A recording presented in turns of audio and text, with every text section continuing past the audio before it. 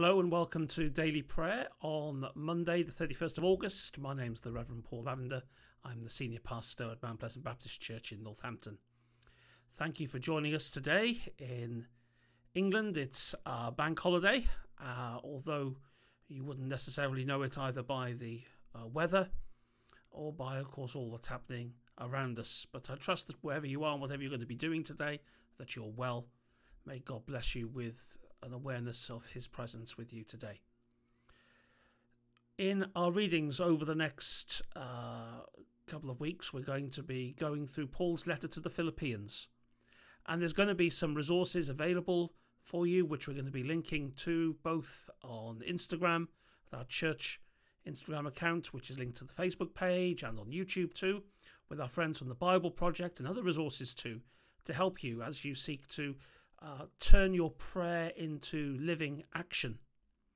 And we want you to be enriched and blessed by that. And if we can help you any further way, please do get in touch with us. But first and foremost, our intention is to pray and to be formed by that prayer in our relationship with the Lord. So let's bow our heads and remember that the Lord is here and his Spirit is with us.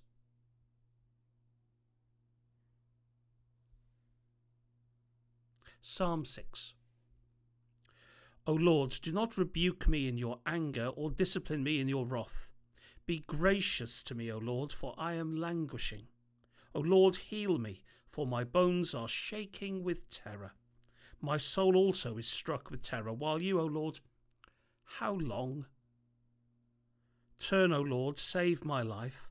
Deliver me for the sake of your steadfast love. For in death there is no remembrance of you. In Sheol, who can give you praise? I am weary with my moaning. Every night I flood my bed with tears. I drench my couch with my weeping. My eyes waste away because of grief. They grow weak because of all my foes. Depart from me, all you workers of evil, for the Lord has heard the sound of my weeping. The Lord has heard my supplication. The Lord accepts my prayer. All my enemies shall be ashamed and struck with terror.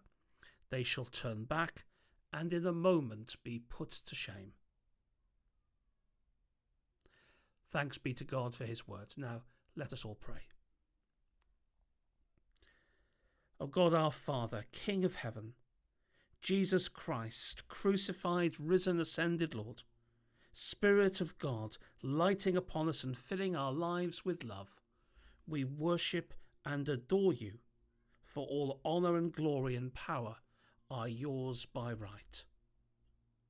We praise you for all that makes our world blessed by your presence. We thank you for all that makes the unseen heaven a reality for us as we live here on earth, and for all the means of your love and grace that are poured daily into our lives. Lord, we give you thanks and praise through Jesus Christ our Lord. Lord Jesus Christ, you are crucified, risen and ascended for us. We confess that we've not loved you as our Redeemer, nor served you as our Lord. We've not brought our prayers to you, nor heeded your tears shed over the world. Forgive us, we pray.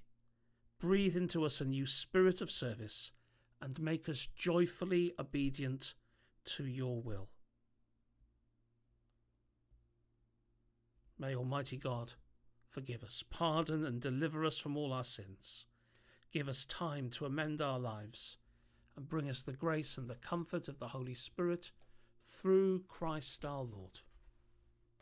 Amen. And so we begin our readings in the letter of Paul to the Philippians, chapter 1, and beginning at the first verse. Paul and Timothy, servants of Christ Jesus, to all the saints in Christ Jesus who are in Philippi with the bishops and deacons, grace to you and peace from God our Father and the Lord Jesus Christ. I thank my God every time I remember you, constantly praying with joy in every one of my prayers for all of you, because of your sharing in the gospel from the first day until now. I am confident of this, that the one who began a good work in you will bring it to completion on the day of Christ Jesus.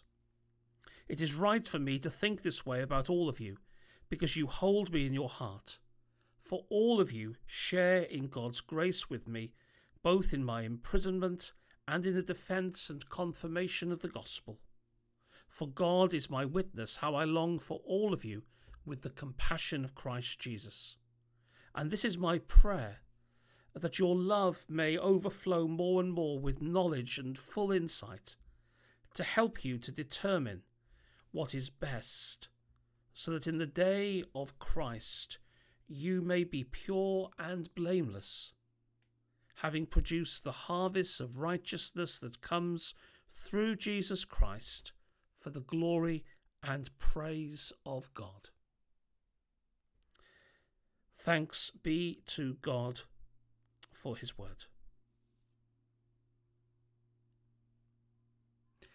Each day we're going to be sending out a verse for the day, starting today, and it's going to be something that's connected with our readings. And the verse for today is Philippians 1:6, being confident of this, that he who began a good work in you will bring it to completion on the day of Christ Jesus. And this is a verse that's all about being formed, being made more like Jesus. Some people refer to this as spiritual formation.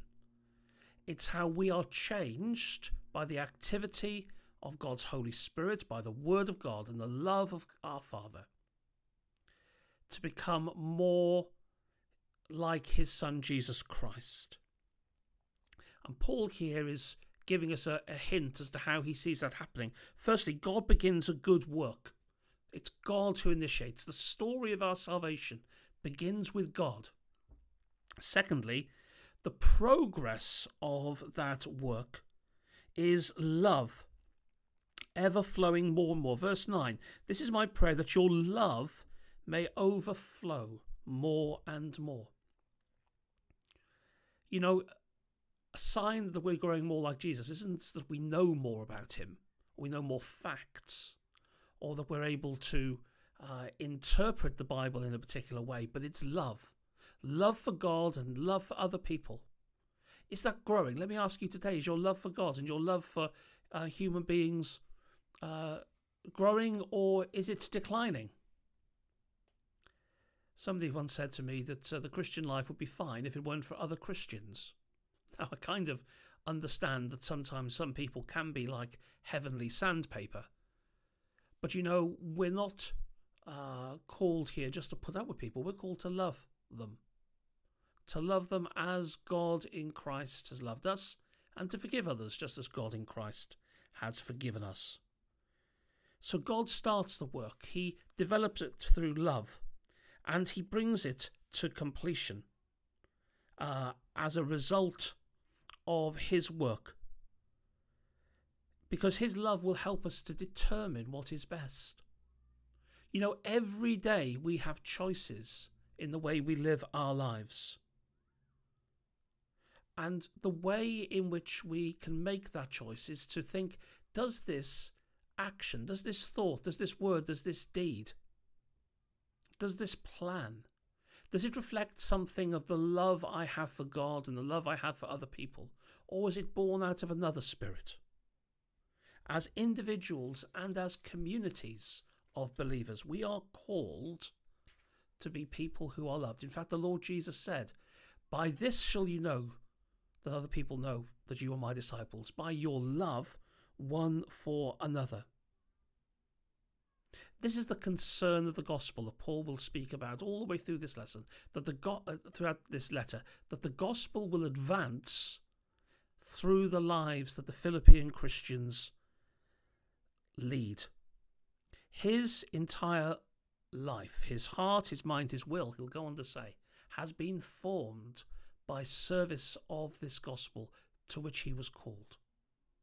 And for you and for me, we're called to share in that work as we live lives that are joyful, unselfish, humble, and passionate for the gospel. In everything, living for the glory of Jesus, who has begun a good work in us and will bring it to completion. Let's confess our faith together. We'll use the words of the Apostles' Creed. I believe in God, the Father Almighty, creator of heaven and earth. I believe in Jesus Christ, God's only Son, our Lord, who was conceived by the Holy Spirit, born of the Virgin Mary, suffered under Pontius Pilate, was crucified, died, and was buried. He descended to the dead. On the third day he rose again. He ascended into heaven and is seated at the right hand of the Father, and he will come again to judge the living and the dead. I believe in the Holy Spirit, the Holy Catholic Church, the communion of saints, the forgiveness of sins, the resurrection of the body, and the life everlasting. Amen. Let's pray together. O God our Father, we thank you for the privilege of living in a world filled with variety and beauty, for the gift of loving and being loved, for friendship and mutual understanding, for the richness of our world, for the delights of music and poetry, for other people's thoughts and conversations, for good books and reading, for the refreshing power of the falling rain, for the strength and vitality of the shining sun, and for everything that brings life into our lives. Lord, we give you thanks and lift up our hearts in praise. And above all, we thank you for the grace of your Spirit flowing into our lives and recreating them so that we may become more like our Saviour, the Lord Jesus Christ. Receive our thanks. Lord, in your mercy, hear our prayer. Today we pray for the Cameroon. We pray for those in that country who are still blighted by the attacks of the Islamist militant organisation Boko Haram. We pray, Father, for those who've had to flee to the mountains and now finding their lives afflicted by various diseases, the lack of access to clean water, and those who suffer from malaria now. We pray, Father, for aid to reach those who are most in need, and for the work of Christians, that Jesus' love may commend and compel support and encouragement and the flow of aid to those who most need it. Lord, in your mercy, hear our prayer. We continue to pray for the country of North Korea. We pray for foreign businesses who seek to invest in that country, even in difficult circumstances, and even when, whilst there is so much restriction placed on their activities. We pray that as people invest financially in that country, that, Father, you would bless those who seek to invest spiritually. Lord, in your mercy, hear our prayer. And then we pray for ourselves and for those whom we love in a moment of quietness.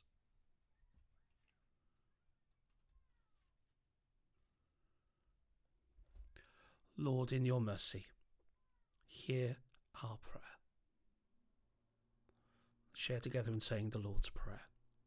Our Father in heaven, hallowed be your name. Your kingdom come, your will be done on earth as it is in heaven. Give us today our daily bread, and forgive us our sins, as we forgive those who sin against us. And lead us not into temptation, but deliver us from evil. For the kingdom, the power, and the glory are yours, now and forever. Amen. Lord Jesus Christ, we thank you that you ascended as King of heaven and earth, and that you are in control of all things.